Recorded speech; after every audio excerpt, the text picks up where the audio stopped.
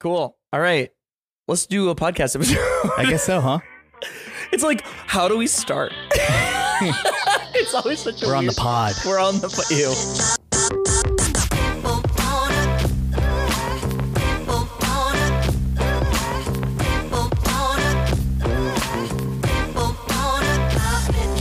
Hello and welcome to the Open Hardware Manufacturing Podcast, the podcast about making open source hardware. My name is Stephen Hawes. And I'm Lucian Chapar. And today we are talking about the difference between working on an existing product and working on a new one. Where do you spend your time after you have shipped something already? How do you delineate between working on improving your existing stuff and working on a blue sky brand new thing? And in this one, we'll cover what we call the onion of tolerance, how when you get bigger, you have more design inertia because it's harder to change things the bigger you get and the bigger your production is. Do you stick with a product that's connected to your existing customer base, or do you take a risk and go into something completely different? And how all of this really comes down to focusing on what your customers care about and how the difference between those two, existing versus new products, matters less than what your customers really want. And there will be continuing to contribute towards the ongoing theme of there's juggling here, a lot of stuff depends, and everything's important. Yeah, everything. Lucian and I have this joke that everything is important, and it's just like, we just have to pick the most important thing. Yeah. And it's hard to do that, but yeah, this was a fun one to record. I'm excited about this. I learned a lot about how we view what to work on next by having this conversation.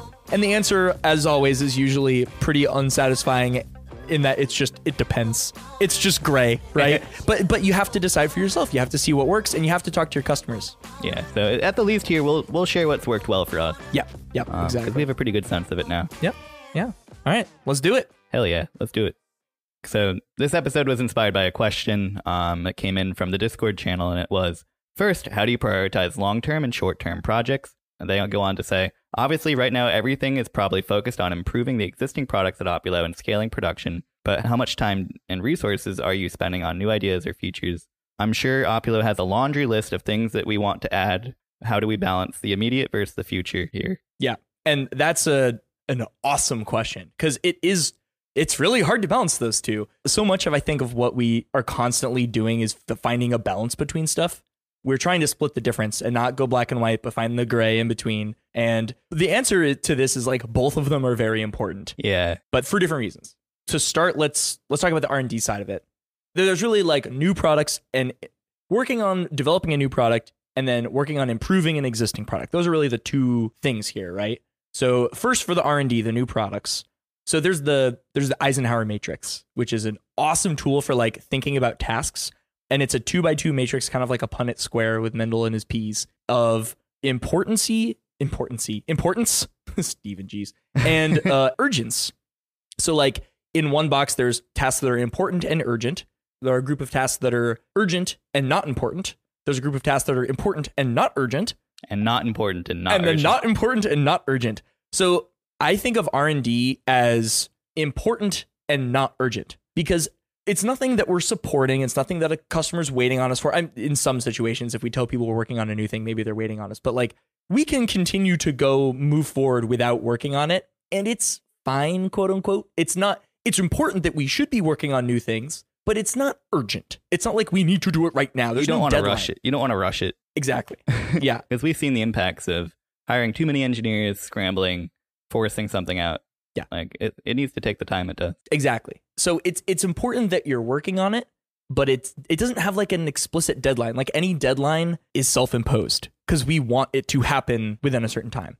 So there's that aspect of R&D. It also it's much harder to work on an R&D thing because it requires a lot of market research. I did a ton of market research before I started working on the Lumen in like 2020, and we still constantly are doing it. But we have a pretty good understanding of the market for a desktop $2,000 pick and place machine. Like, we know what that market looks like pretty darn well. But if we go into Crocs or like the shoe market, let's just say like totally random. Screw counting machines. Sure, that's probably more relevant to this conversation than shoes. But like, if we were to go into a screw counting machine, we don't know what that looks like. What's important to that kind of thing? There's a lot of stuff to learn.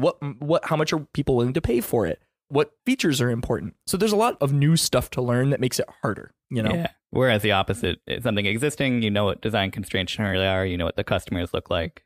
It's a different paradigm there entirely. Exactly. So in many ways, like working on an R&D thing is it's much harder to start. Improving an existing thing, you know pretty well already what it is that you need to be doing. But it's a lot more like upfront cost of like understanding those new products and like what's important to people. You also don't have a choice in that you have to start with R&D. Like no matter what, that has to be the first thing. You have to make a new product. And I guess there's some exceptions. Like we were talking a little earlier about like Onsell, the company that's working on FreeCAD and improving FreeCAD. Like FreeCAD already existed. Exactly. They know how FreeCAD, and they already had a general idea of how FreeCAD could be better. Yep. Yeah. So they didn't have to do as much R&D. I think they're building onto an existing thing with like they're fixing the topo naming problem and they're adding a default assembly workbench. But they started with the baseline, so they didn't have to do a lot of R&D. But most of the time, you're going to start with this. So if you're starting out on your own endeavor, you have no choice. You have to do R&D. And then once you have the existing thing out there, then it becomes the balance. But otherwise, you need to work on the new thing. Otherwise, you don't have a thing. Don't have a thing? Work on something. Right. And I also think it's important to, like, let's say we're, like, I put out a video a little bit ago about a reflow oven. And even though we are users of a reflow oven, we don't necessarily know all of the things that are important to a reflow oven user. It's a secret. It's a secret about what makes a good reflow oven. You kind of know it when you see it. When you're like, oh, or a good product, I should say. When you use a product that's intuitive and nice, it's like, oh, wow, yeah, that just feels right. But it's hard to like list out all those features, So you kind of have to use something that doesn't work and go, man, I wish it did X, and then add X. It's almost a fun design thinking style exercise to like analyze a product for that type of attribute. Right. So even if we use a reflow oven every day, but I think I know what would make a good reflow oven, but I'm not fully sure until I try the one we make. You know what I mean? Right. So it's just R&D's a lot.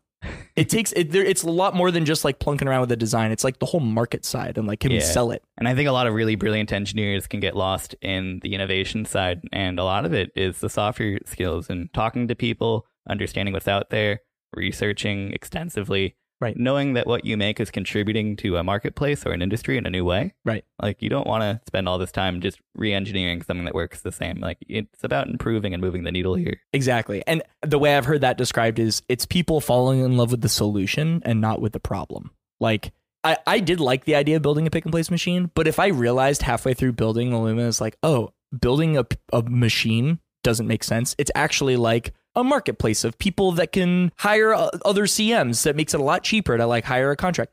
That's what we would have built. Like, it's not like we're building the pick and place because the pick and place is fun to build, but it's more about solving the problem is really what matters. And I agree. I think a lot of people, when they go into R&D, they just think it'd be cool if I had X. It'd be fun to design this. And it's like, well, yeah. And if that's for a personal project, hell yeah, go after it. Make a cool, wacky thing. But if it's for a market, you got to know that people want this. Like, is it solving a problem for people first? Yeah, these first principles here are incredibly important. Yeah, yeah. You don't want to build a house on a bad foundation. Like, exactly. Take that time. Yep. Like we did. Yeah, exactly. So if we're going into a new thing, we have to spend a ton of time. And that's why I was working on that reflow oven design recently, is because people have said to us in all of our customer interviews, like, yeah, isn't really a good turnkey. I mean, the Controlio 3 is really good. Reflow Master is great, but it needs a little setup. But it's not quite what people are looking for our customer base. So, we've kind of passively eked our way into some market research there, which is kind of cool. Because we focus on an existing product, you can see what demands and needs and shortfalls it has, and like what new products are necessitated by an existing product's existence. True. Yeah, that's a really good point. Like, if we hadn't had the Lumen be out in the world for a year and a half, 2 years now, we wouldn't know what's important in a reflow oven necessarily. Like back then we were still like, conveyor belt's the move. And now it's like, okay, conveyor belt is like objectively not a good solution for a desktop system. It doesn't make sense. But it took us shipping the Lumen, an existing product, for a while to be able to understand what that meant for other R&D projects. Right. That's a really good point. Yeah. So maybe we should even touch on like, why didn't the Lumen launch with feeders and a conveyor belt? I think we're kind of saying it because we started with the first thing that was useful to people. Yeah. We started with like the minimum viable thing that would be handy to have, and we let the market inform what comes with it next or what's made for it next, rather. Exactly. Like after we launched the first, maybe I've talked about this on the podcast before, but when we shipped that first batch of like 100 and change machines, V2, the you print your own parts kits, and I interviewed like 50 customers after that, and I was like, what were the biggest problems? Like, what did you not like about it? And that has informed what we've worked on for the past 2 years. Like, we're checking off boxes that people told us March 2022 when we started shipping those kits, you know? But shipping something, just getting something out there and having people do that is a great way to like have it engage with people very quickly, get that feedback and improve upon it. So like maybe our R&D is the pathway to getting to something that you feel like you can put out the door and is still helpful to people, but you know that once people get it in their hands, they'll help you work on the existing product part. Yeah. And like the original question is back to prioritizing long-term versus short-term projects. And like the long-term project is to make circuit boards easier to make at home. Yeah. Yeah. So everything kind of falls into that. Exactly. And even for the long-term project of the Lumen, like V2 of like the print your own parts kit, that's a short-term project of getting that thing out the door and then realizing, oh, people hate having to assemble this thing. Another short-term project is making it come almost fully assembled. And that was another short-term project, still with the long-term goal of trying to make SMT assembly easy and cheap. Yeah. Whenever we're talking about the R&D here, I think about like, what's the next plateau that we need to get to? Yeah. So like, how do we chunk it up exactly like you just described here? Right. So R&D is like, obviously it comes first when you need to get something out the door because you need something for people to interact with to be able to improve upon it. But that balance of like, where do you draw that line is tricky too. Like how baked does it need to be before it goes out and you start getting feedback on it? And that's what's kind of nice about having an open source community is that people will build it and they'll be like, hey, fix this stupid mistake. And then we can fix it before we ship stuff, which is cool. But yeah, we pretty much always have a few things going on at a time in R&D world, like explorations of different things. We're never not working on a new product. We're never not interviewing customers and asking them what's going on and what's a problem for them and what would be helpful for them to have. But there are times where it's like not our main focus. You know, there are times where we are just working on improving the existing product and we're putting R&D on the back burner. Yeah. I'd love to have us try talking about like, how does money influence this conversation? Like cash flow. Right. Yeah. Like that's pretty, you need money to sell a thing. Yeah. And money influences a lot of decisions. If anything, it's one of the biggest drivers of our course. Sure. Yeah. 100%. Because like we still want to keep existing. That's kind of nice. We still have to keep the lights on. So yeah, I think a lot about the onion of tolerance is what I call it, of like, the inside of the onion of tolerance is people who are willing to put up with a pain in the butt. Those are the people who bought our V2 kit where they had to print all the parts themselves. They had to spend all these hours assembling the thing. They did all the cal from scratch. It was like they had a really high tolerance for this.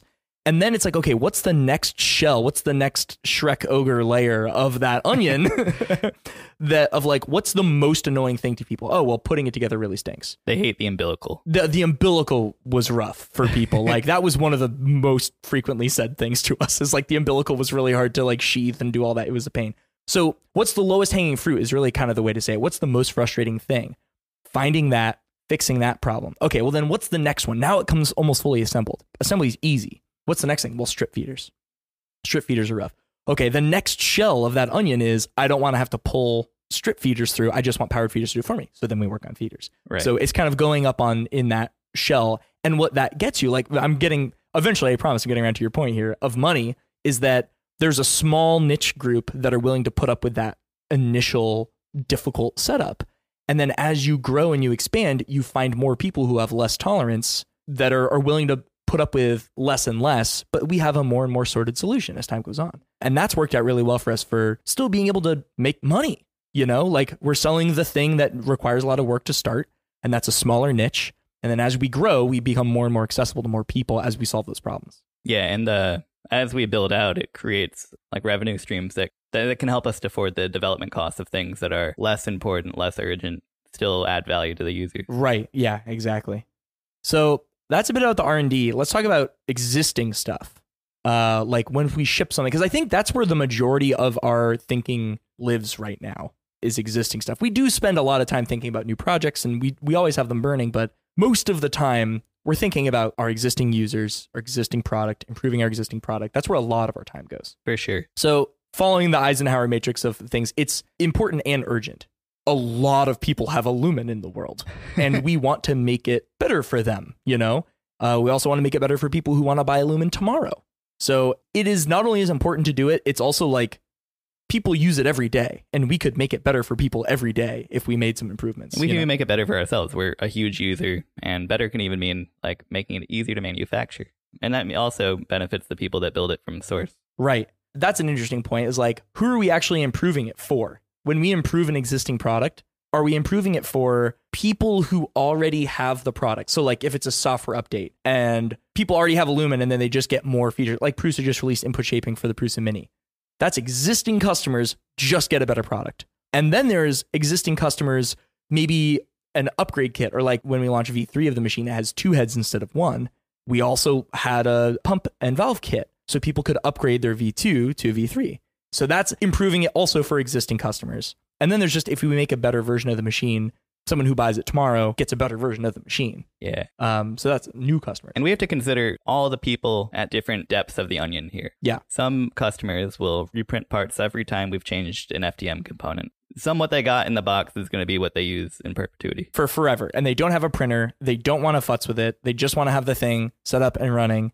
And we have to consider all those people when we think about improving it. If you want to reprint all the parts, you should be able to do that. If you just want to throw money at the problem and buy something to put feeders on your V2, you should be able to do that too. Yeah, that's fine. I respect for either way. Yeah. Tool or project. Yeah, exactly. And like they have the right to treat our machine as a tool. I think it's also important to say that we are kind of unique here in this thing because we can update our hardware so fast. We have all of our SMT in-house. Boards come in a week if we need to change a PCB design. We 3D print almost all of the unique parts. And like all of the other things like the pumps and valves and like aluminum extrusion are pretty easily configurable for different stuff. So we can release a ton of little small updates so easily. So it's really easy. If we see a tiny improvement, we can just roll it out, no problem. We don't carry a huge amount of inventory on anything custom. And the lead time, the longest lead time on something, I think it's a motor, 6 weeks. We have time. That's pretty good. Yeah. So within 6 weeks, we could fundamentally change any attribute of our machine. And as long as there wasn't a large scrap inventory issue, like we can change anything. Yeah. Apple can't do that. Well, I mean, Apple has more money than God. So like they can do whatever they want. But once they ship a piece of hardware, that's like kind of it. The first day that the iPhone 15 goes on for sale, millions are purchased and millions of people have it. And like it's out there, you know, there's no rolling improvements. I don't think. Or if they are, they're very small. You know, it's like you can't change an injection molding die that significantly. You know, you can do mold changes and stuff, but these things are so set. There's so much infrastructure around making them happen. You can't just make those little tweaks.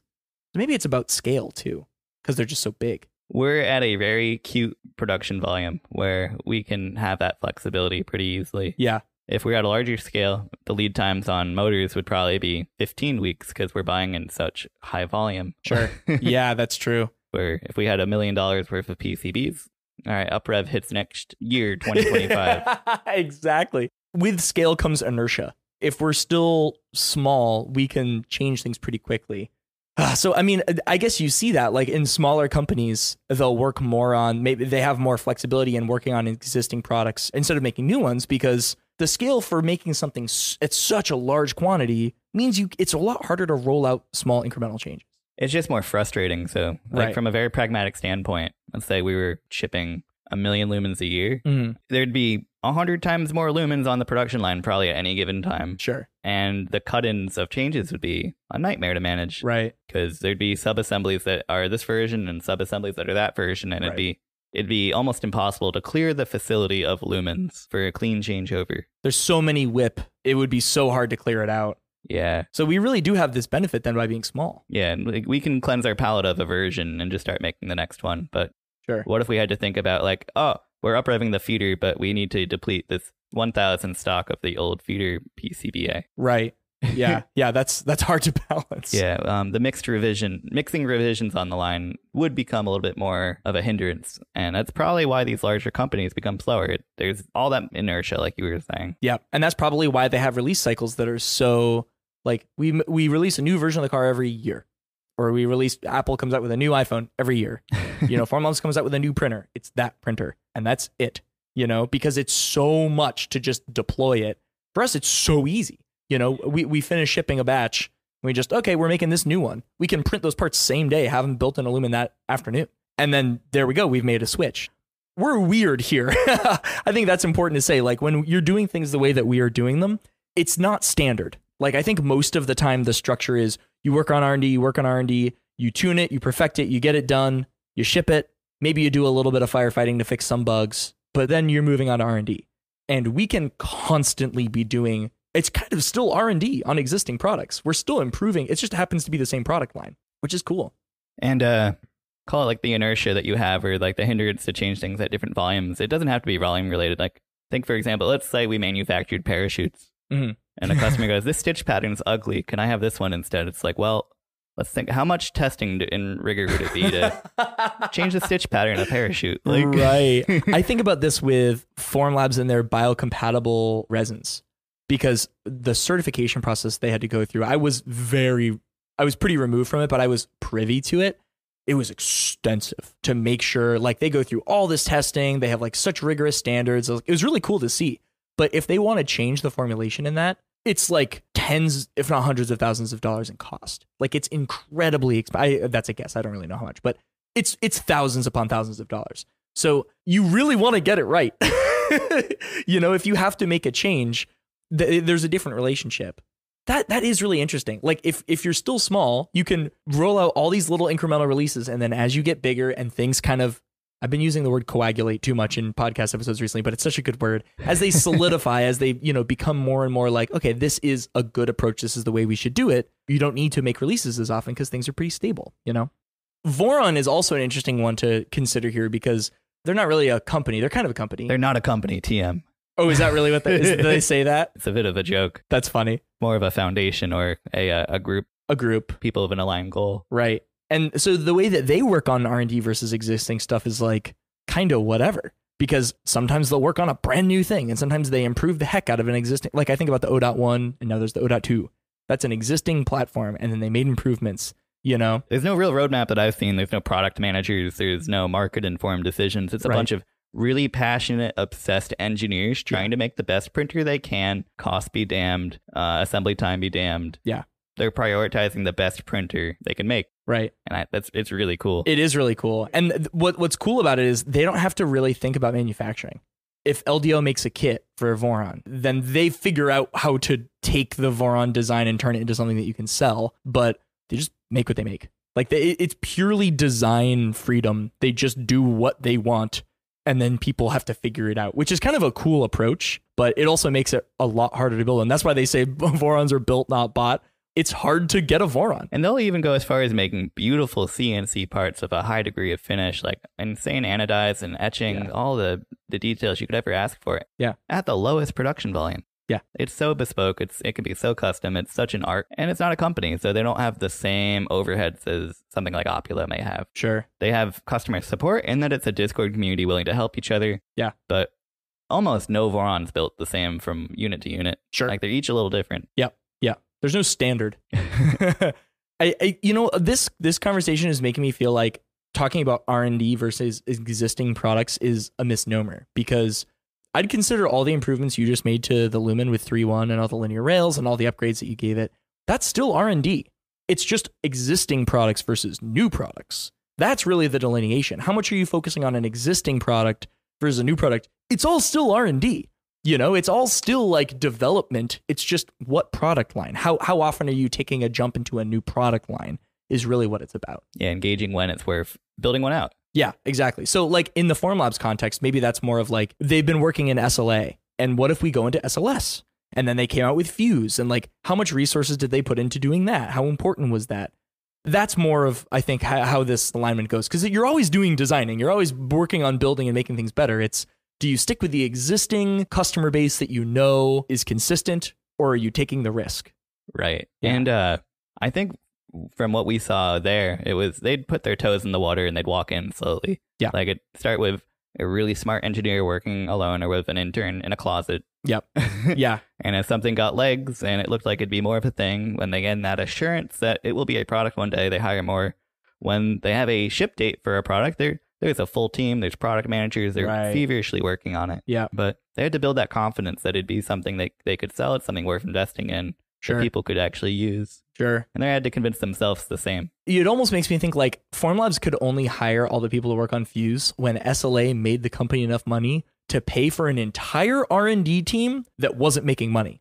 And that's kind of what we did on a hilariously smaller scale. You and I were building the first kit of lumens. And then once we made enough money that we could hire people to build lumens, the company was making enough money, we could afford to go work on new projects. So when your original product line makes you enough money that you can justify working on a new thing, it's time to start thinking about it. You know what I mean? Do you agree with that? Yeah. I'm trying that on as I say it. Everything's important. Yeah. Like we always joke. Yeah. You have to make money to research more things. Mm-hmm. It's a totally different game when there's already revenue involved here. Right. Yeah. And that's really the theme of existing products. Like, yeah, they have to propel you forward. They have to free up that space and time to hire enough support to let the engineers not build it. Yeah. It's kind of a bird in the hand worth two in the bush, totally personified. When you have an existing product that people are buying, working on that is taking the bird in the hand. You know people like it. You know you have product market fit. You know it's working for people. You know what problems to work on to make it better for people. That is an easy win. You know that working on an existing product is going to improve your customer base. It's going to improve how people use your product. But the two in the bush is like, well, we could make this other thing that might have crazy returns and it's going to be really useful, but it's a gamble. Yeah. The prospect of selling feeders and designing feeders for Opulo and the Lumen PMP ecosystem was such a no-brainer. It's worth saying it, but we have a machine ecosystem that will accept all these feeders in varying widths. We know that people will buy them. Each Lumen can have up to 50. That's potentials of tens of thousands of feeders that there's market demand for. Sure. So if we make a size, it'll be a no-brainer to hire assembly techs for it. Like the demand is there. Yep. But the benefit of having these existing products is that we know there's fit. We know we have an ecosystem that would accept these new products. There's far less risk in developing existing products further by making more feeders. Exactly. Yeah. And so that's technically a new product. Yeah. So feeders are actually a great example here because at what point did we decide, okay, we focus all of our attention on feeders for like 6 to 8 months. And like the Lumen was effectively like 304, 305 for a while. While we were focusing on getting 8mm feeders out. Is that fair to say? No, it was earlier because as soon as I was up and running with FreeCAD and like comfortable at editing the Lumen and you had the Rev4 Mobo done, I think you shift gears strongly into feeders. You're right. I remember that whole late conversation. Right, because I had like a prototype at Electronica in like last November, like a year ago. Yeah, and we were shipping by the end of April 2023. Wait, that's crazy. That was like 5 months. Yeah, you just went in on feeders. Yeah, that's right. Because frankly, back to what we were saying, we were at Electronica. We were talking to people who were interested in the Lumen, and we were realizing how much of how imperative it is to have the feeders on this machine. Yeah. The people at Electronica run large tech companies. They have engineering R&D teams. They weren't going to be bothered with strip feeders when we could make a feeder for it. Sure. And it became so obvious that it was so important. Yeah. Yeah. So that is really true. And that goes back to the onion of tolerance. Like it almost doesn't matter if it's an existing product or a new product. It's about what's the customer need. If the most annoying thing to the customer is that the existing product has a bug, fix that bug. Yeah. If the most important thing to the customer is that there isn't this accessory and, hey, I want this whole new product, make that new product. This is so interesting. I kind of never thought about it this way, but like making the Lumen be easily assemblable, like the V3 version of the machine, that was improving an existing product. Feeders were a brand new product, but I have not thought about them that separately really because it's always about what do people want? Yeah. So you kind of don't even think about it. Yeah. The back half of the onion is like tailoring to existing customers with existing solutions and then like attracting what could bring in a new person. Yeah, that's a good point. Like we're going to come out with 12mm feeders real soon. We're like gearing up to start shipping them. And 12mm feeders, I know for a fact there are people who are like waiting to buy a Lumen because 12mm feeders are not a thing yet. And once they are, they're in. There's something about like making the sales for it. But inevitably, if you're solving the problem better for more people, you will have more sales from that too. They go hand in hand. Yeah. No, and it's all great stuff. Like the company makes things on a mission to aid in manufacturing. Yeah. I think that, so like right now, we have feeders out, 12s coming out. We're also working on like other feeder widths because that's still important to people, but not as much as like making the software process easier. That's another thing, like setting up OpenPNP. And like I just finished shooting a whole like walkthrough video of like setting up a job. Yeah. And that's the current low hanging fruit. So that's kind of considered existing products. But in many ways, it really doesn't matter if it's improving an existing product or if it's making a new thing. It's what is the most important thing to your customer right now? What are they frustrated with? And working on that. Yeah. And sometimes the most important thing can be like boring for an engineer to make. Yeah. For bringing it to what we're doing now. Like, it's not the most important to make the Lumen even faster than it is in 3.1. It's more important to have it well documented with good video content that aids in setup. Exactly. Yep. Yeah, exactly. Because most of our customers, I mean, 3.1 is so much faster than 3.05. It's so much better. But if people don't care about it being faster, but they care about it being easier to put together or easier to set up the job or whatever, that's what we should be focusing on. Yeah. So it's almost we have to have that focus, and we have to have, I don't want to say maturity. It's important for us to be pragmatic and think about the system here. Like, we don't want to get distracted in like the shiny new bell and whistle feature. Exactly. It's about refining exactly what's out there. And that's really how we make good hardware and we keep our customers happy. Yeah. Is doing what they want. What's going to be useful to them, you know? If I find myself, this sounds kind of sad, but take it for how I mean it. If I find myself being really excited to work on something here, I have to stop myself and ask, is this the best thing to be working on? I have a thing on my Notion board of like, I forget exactly what it says, but it's like, what am I doing today to make manufacturing people's products easier? Like the thesis of the company. Yeah. And if I'm not working actively on that, I'm acting out of what's fun to work on and not what's most important to work on. And like you say, getting distracted by the shiny thing is like, working on the reflow oven was really fun. But before I started working on that board, I spent a lot of time going, is this actually the most important thing for me to be spending my time on right now? Yeah. And I've yanked you off that ledge hard before. Like, of me wanting to do something fun. For sure. Yeah. Yeah, I'm sure. Like, anytime a programming jig breaks, like, I know it's so tempting for us to just double down on making it better. Oh, on like completely redoing it. Yeah. Oh, I see your point. And sometimes just patching that and moving on is the thing you have to work on, you know? Keeping in mind the thesis of what we're trying to do will really help inform, are you working on a new product? Or you're working on an old one. And so a lot of this is really doing customer interviews. I think this is really where a lot of this comes down to, is listening to your community. When I see someone in Discord repeatedly saying, hey, I'm having this problem with this thing, or this is confusing, or when I run customer interviews and I ask them what was the most frustrating thing about this, and I have all this like this spreadsheet of graphing out, what do they use it for? What target market are they in? What's important to them? What feature do they want? What bug is annoying to them? And I have it all graphed out to optimize for like what improvement, what thing could we be working on that net improves the product for everybody, or improves the problem of manufacturing your products better for everybody. Yeah, and ideally we make things that address all of those people at once. Exactly. Yeah. That's the biggest win. Mm-hmm. Yeah, if we can find something that's just a big sweeping thing for everyone, whether it's a new product or it's working on an existing one and improving, adding a feature or fixing a bug on an existing one, that's what we do. It's kind of no question. Yeah. And of course, there's going to be times where we have to dive into a specific vertical or a specific niche. Like an education customer at a makerspace might not care about the Lumen integrating of an inventory management system, but an enterprise customer that's using it on a production line, they're going to really love that. Exactly. So like, and that's where the balance thing comes in, because there's still things that we could do to make the Lumen better, but I still took some time to make a PCB to control a reflow oven. And you kind of still have to balance it. If we always just worked on the lowest hanging fruit, we wouldn't be keeping irons in the fire, working on new stuff and considering new things. Even if there is lower hanging fruit, maybe go up a couple branches and pick something else, because you should still be thinking about those things. You should keep those irons in the fire and keep them moving along. Even if there is still a pretty low hanging fruit to be working on, that's where most of your time should go, but not all of it. You should still be thinking about this other thing. Yeah. And on the manufacturing side of that, for me, sometimes it's kicking the can and keeping that can being kicked. I might have an initiative with our shaft collar vendor, for example, to try and make the feeder wheel one piece. Right. They're going to need plenty of time to chew on that problem, get the tooling made. Like, right. I might as well keep their momentum going. Yeah. And let them keep working on that. So if I keep them moving, they'll have samples for me to review every 8-12 weeks. Sure. I'm leaning on our suppliers to do some innovation, so I don't have to. Yeah. It's parallelizing. Like, if you know in a year I'd love to have XYZ, well, you should probably kick off the things that take 8 months.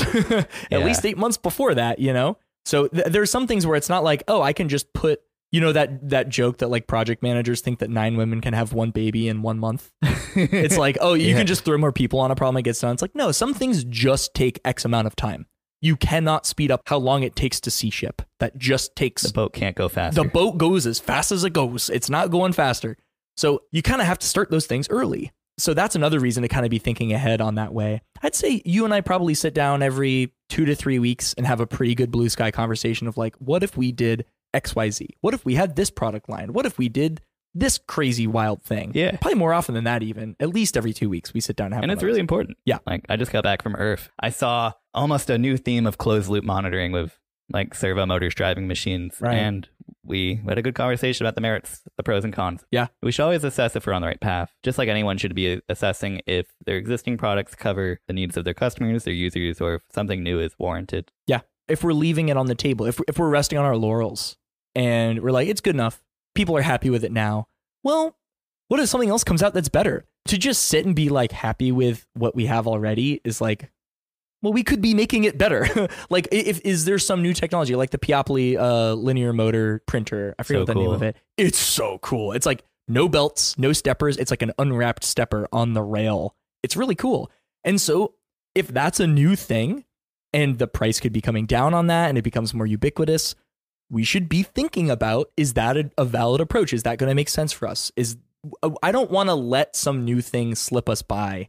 We should be aware of everything happening at a time, because it might take 8 months to get those magnets in, you know? Yeah. I thought it was fascinating when we were looking at 3.1 and the machines that come thereafter. You built out a Google spreadsheet that really took us down to brass tacks and first principles, like, hey, what is this feature?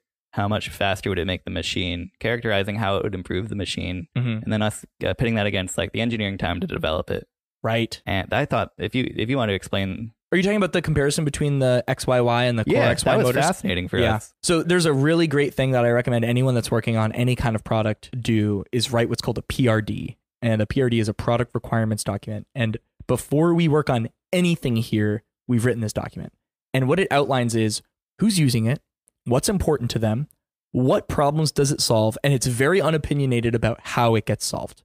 It's very hands-off. It's just like, it needs to do XYZ. I don't care if it's a drone picking up parts with a nozzle and placing it down with a bunch of cameras. I don't care if it's trained pigeons, the Lumen or a trained pigeon. I don't care about the execution. It's about what constitutes a successful product. And that is so informative. So what we have in our PRD for the Lumen is all about what's important to our user base, what actually matters to people. And this is based on customer interviews and people saying stuff in Discord and a lot of customer interviews of what do people say is important to them. And that lets us weigh what is going to be the best choice for how we design the thing. So the best example is we were looking at, do we switch the Lumen to Core XY, which if you aren't familiar, it's a way of use 2 motors, not one for the X axis and one for the Y axis. Both of them move both axes. So there's an A motor and a B motor. And if you spin the A motor, it moves the head diagonally. Yeah, I recommend looking up a GIF. Yeah, we'll look at a GIF. It's so weird to say. And right now we have an XYY configuration, as I call it, where we have 1 motor for the X and 2 motors for moving the whole Y gantry. And so I graphed out what's the acceleration performance, how much faster could we go if we switched to Core XY. It ended up being quite a bit worse because with Core XY, you only have 2 motors instead of 3 with our current config. So we actually move quite a bit faster with our current setup. Let's say Core XY was faster than what we currently have. Core XY is a pain in the butt to route the belts for. And if we do it in our current way, we can ship the X gantry and the Y gantries separately pre-belt routed. And all people have to do is put 4 bolts together and they're connected. And it's great. But if we were to ship a Core XY machine, we'd have to ship a box that's twice as big. It would cost twice as much. Or if it was a smaller box, we'd have to ask customers to route Core XY. Yeah, and how much money would we be spending in support to route debugging their routing? Exactly. Like that's a huge pain in the butt. So, and it's not a good customer experience. It's not solving the problem of like this should be just be a tool. So we made the decision of, and it was really easy because Core XY was actually not as good as our current setup. But even if it were faster, what's going to be better for what people care about? That tiny bit of speed increase doesn't matter to most people using the machine. It's not CPH, it's reliability that people care about and ease of setup the job. That's really what people care about doing. It'd be more expensive for them. Like it just doesn't make sense. Even though we might be leaving some performance on the table in that way, all the other variables that go into it didn't make sense. So there's a long way of saying having a PRD and having like, if it doesn't do this, we do not ship this product because it doesn't do what our customers want is imperative. So like I recommend looking up PRD examples. Like there's a lot of really good templates and each person's going to write one differently, but it's so good to have that as a ground truth. And to take it a little bit more back to the question, writing up these PRDs, doing some first principles engineering analysis, features and capabilities helps us decide what to work on. Even like scratch pad, back of the napkin math can show that, hey, this feature is a no-brainer. It's imperative we work on it even if it takes 8 months. Or this really good idea is not worth doing even if it takes us a month as a short-term project. Yeah, exactly. The more you can bring it down to like a quantitative decision where emotions like reduced, where the influence of emotions reduced, like the clearer you can think about it. Yeah. I think a lot about the Pareto rule, which is like the 80-20 rule, where like 80% of the value comes from 20% of the work. And what's the thing we can do to get the most potential output from the quickest and least amount of effort? Like, how can we make things better the quickest and easiest? And at some point, like getting that last 20%, or if you really want to take it like 99%, if that's going to take 3 years to get that last 1%, yeah, maybe we burn on that a little bit, but you know, there's other problems to solve. You know, another really big thing about focusing on your existing products and making them really great, like a refill oven is like a very holistically separate product from the feeders, because the feeders are an accessory to the lumen. It makes the lumen better. So it's still kind of the same product line, but a reflow oven is a completely new thing. Like it's still the same customer, but it's a brand new product. Part of the reason why waiting to get one of those out the door and focus on the existing thing first is that if you have bugs in your original product that you shipped, and that's people's perception of it, that you're not taking care of your first products and fixing it, that's not going to be good for shipping a new thing. Like if you're not making sure your first thing is really good, I'm not going to buy a second product from a company that I bought the first thing from and it was crap. You know what I mean? Right. So like it's also about like the company perspective. Like how do people view you and the quality that you put into things? Who's going to buy your second thing? Like put first things first, get the good, excellent thing out there first, and then think about something else, you know? We would not have sold nearly as many feeders as we've had out there as the V2. Like think about the amount of ask it'd be on our customers. Yeah. Hey, spend 10 hours getting this together. Yeah. And then install these feeders, then get it working. Yeah, no way. Like that's a really good point. So that's maybe a good tool to use for thinking about what thing to ship. What would be silly? Like if we ship feeders and then we shipped a fully assembled machine, people would be like, okay, so I have to spend 8 hours putting this machine together and then I put the feeder. Like, no, you solve first things first. The machine should just come. A feeder is useless without there being a lumen out there. Yeah. Your bullet point there was talking about like you want to sell something refined before you sell something new. Yeah. And I kind of pulled it into we don't want to sell an accessory before we have the entree. Yeah. Yeah. No, I think that's a great way to think about it too. For example, we shipped V2 of the machine, which was a kit. Then we shipped V3.0, which was almost fully assembled, but still used rollers. And it was a great machine. It still is, but you couldn't go as fast. And then we thought feeders were next important. And then we launched 3.1, which is the machine, but it's way faster and easier to put together and like all that kind of stuff. So there was a point where we're like, okay, this product has advanced enough that now the next thing to work on is this accessory. So yeah, like there was still performance on the table when we decided to focus on feeders, but it was based on what do people care about the most? You know, people wanted feeders more than they wanted the machine to go faster. So that's what we worked on. And now they wanted to go faster. And now that's what we're working on. It's a leapfrog game of cat and mouse. Yeah. What's the lowest hanging fruit? What's the thing? And like, let's say what everyone was saying in our customer interviews was like, yeah, I don't care about the machine going faster. The rollers are fine. Don't bother with the linear rails. I love the feeders. I just want a good reflow oven. Maybe we wouldn't have worked on the linear rail lumen. Maybe we would have just started working on the reflow oven because that's what people cared about the most. The more we talk about this, the more I'm realizing that like existing products and new products kind of doesn't matter at all. It really kind of doesn't. It's about what is the most important to your customer. Yeah. What is the thing that's going to help them the most? That's what you work on. If it's an existing thing, if it's not an existing thing. And again, it's really easy for us to make an improvement to our existing products and other people might not have that luxury. So that's an asterisk here. I do have another angle to take it though. Okay. We're an open company. We're an open hardware company. Yeah. Because we get our products out there, the more we get them out there, the more we have people improving them. Getting more lumens out to people means there's more people thinking about them and developing for them. Yep. by selling more lumens, we're getting more people wanting feeders. There's more people willing to test feeders. We had people building lumens from source before we had sold anything. Yeah. And that's imperative. That's super handy. Because we shifted out to the V3.1 with linear rails was inspired by a community mod. Yep. That wouldn't have existed if we weren't open. Yeah.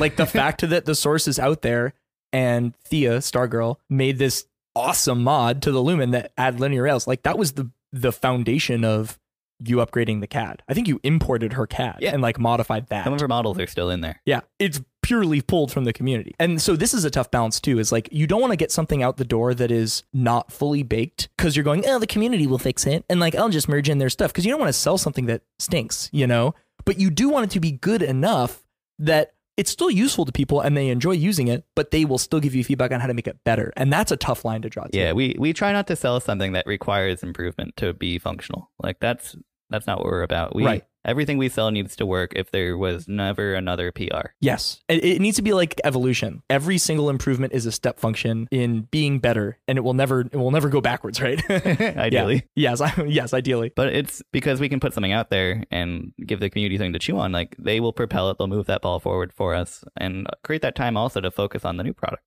Right. If the community is helping us improve existing, it kind of carves out some space, and we can see what the community does with an existing product for a couple of months and then look back at how it's been improved. There were so many community mods for the V3 that didn't take. Like there's drag chain for XY people are trying out. People have tried different fiducials at different heights, putting nozzle racks on the feeder rail and moving the power supply and the computer to under the staging plate. Like we've seen them try out so many ideas, and we have the benefit of patience to decide what of it we want to yoink back for V3.1. And what's going to apply to most every user, you know, because some people customize it to be specific for their very specific use case. But what's like a generalizable? What will work for everybody?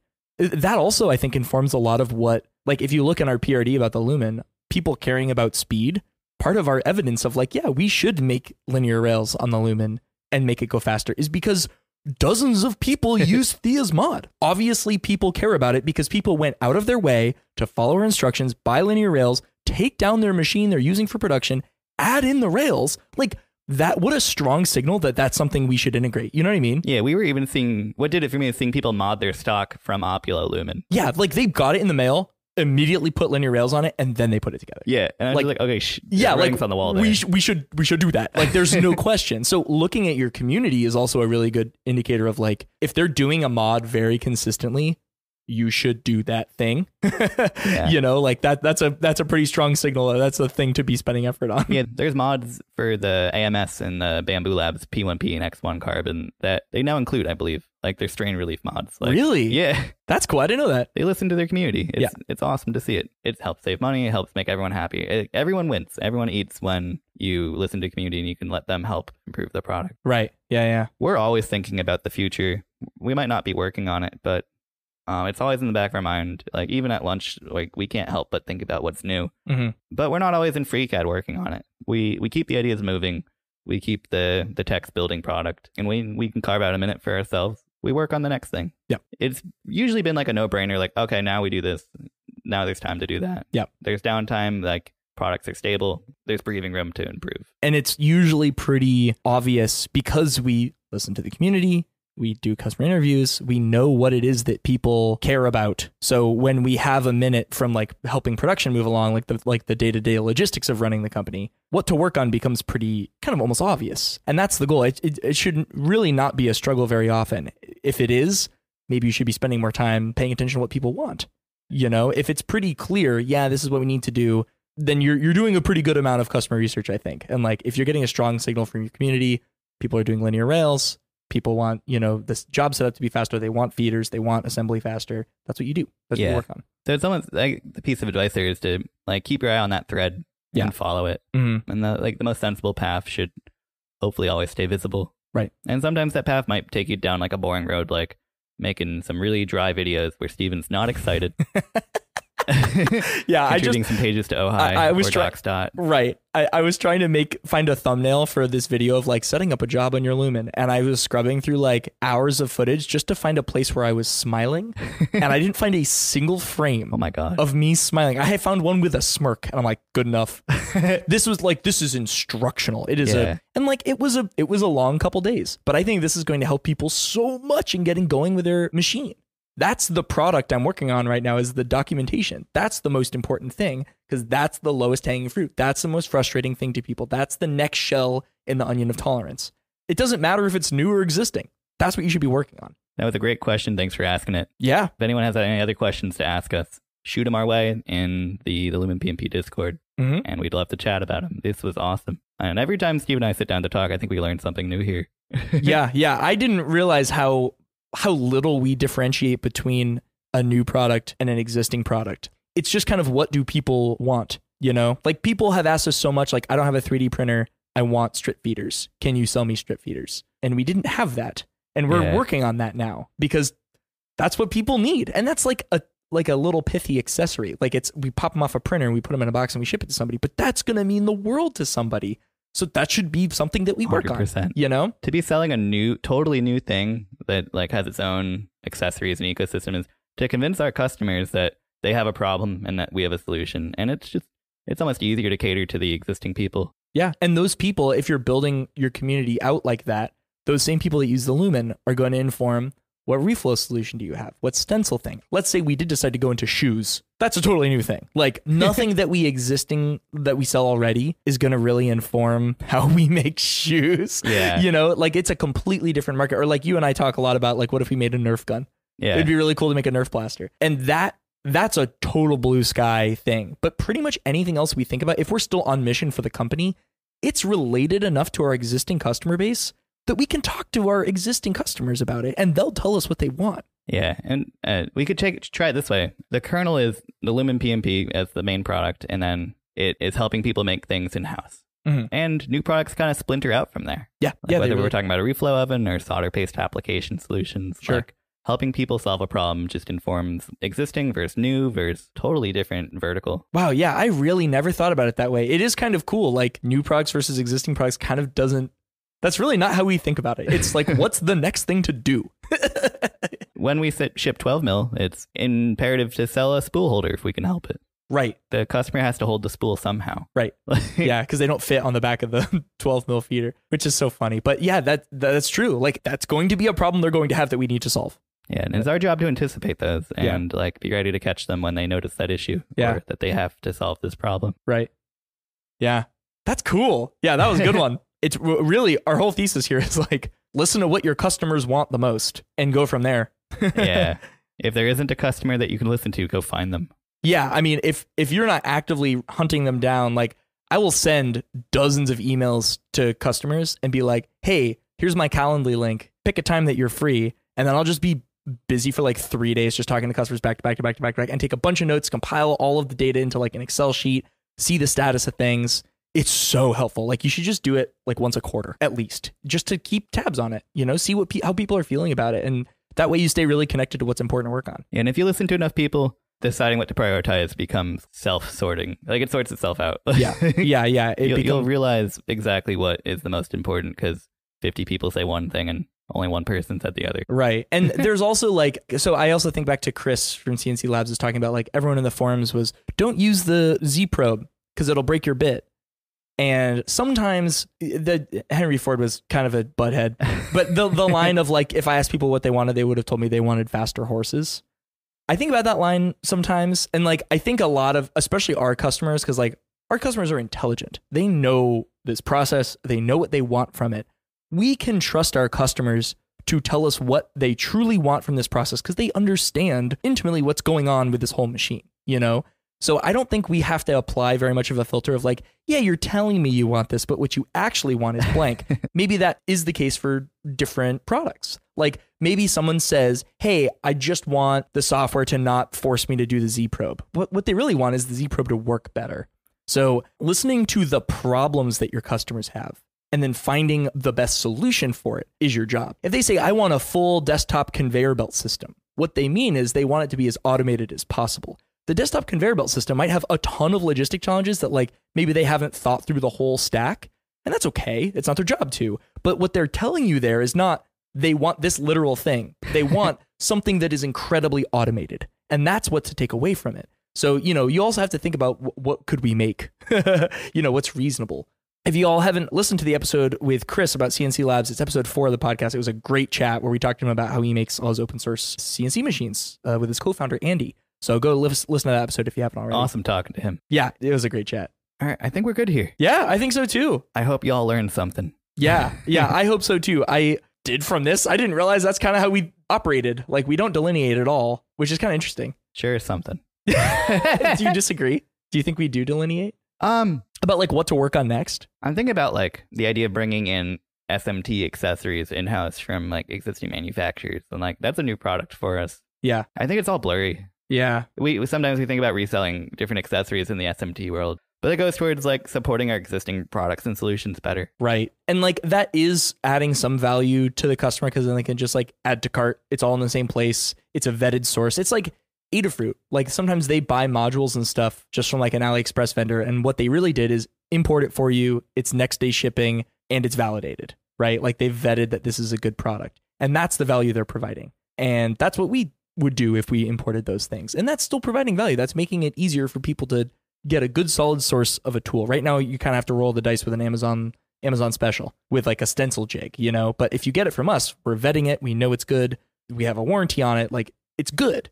And that's still adding value in some way. It's just kind of that's not the most pressing thing right now for customers. People can still buy something on Amazon, It's very handy to make our customers' lives easier. I think about Louis Rossman with RossmanStore.com, I think it is. And he sells salvaged ICs from MacBooks, components you can't buy from DigiKey. Oh, really? Yeah. And it's fascinating. And he also sells a hot air gun. Really? Yeah, if you're using his products, you probably need a hot air gun. Sure. That's true. Might as well get it from him. Right. If he's vouching for it and you trust him, handy. Yeah, exactly. That means something. We'll see that. All right, folks, that's it for this one. Thank you so much for listening. Don't forget to leave a review wherever you get your podcast. It helps us out a ton. Give us 5 stars on whatever platform you listen to podcasts. You can also find Opulo on Twitter, Facebook, and Instagram. And also don't forget to check out opulo.io and sign up for our newsletter, where we write blog posts and do customer interviews with other folks building open hardware. And we'll see you in the next one. Thanks, guys. See ya.